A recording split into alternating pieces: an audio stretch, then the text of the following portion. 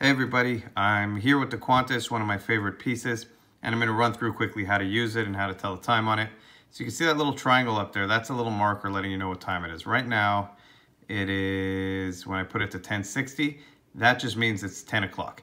As the time starts moving forward, it'll rotate to the right, like this. So anytime you have to look at the number to the right to know what time it is. So that would be 10, and right over there would be 30. 10:35, 10:40, 10:45, all the way to 60, which now makes it 11, and so forth. So 11:30 would be right here, 12 would be right here, 12:15 would be right here, and so on. Okay, now this is a manual wind watch, meaning it doesn't wind based on the movement of your wrist. It actually has to be hand wound. And as you can see, the more I wind it, both wheels will start to spin. Some of these require a good 30 to 40 turns before the mainspring actually is tight.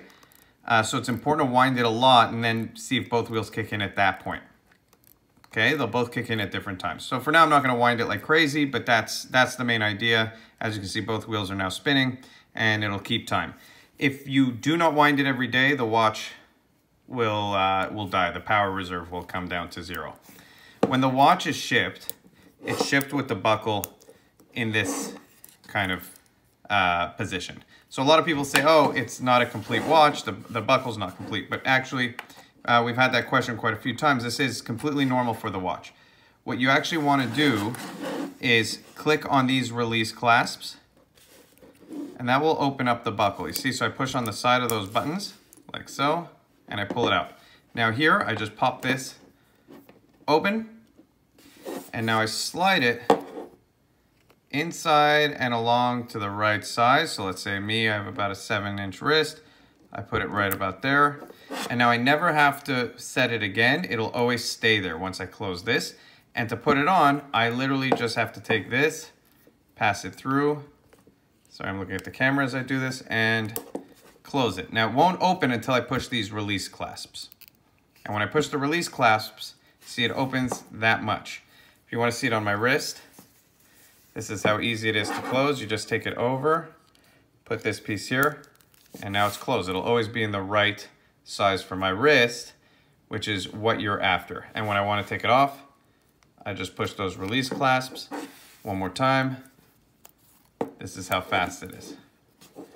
Over here, closed position, push the release, open, pop this, slide it to the right size,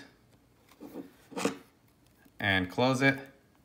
So for me, it's the third hole, and now the watch is in its set position for my wrist, and so on.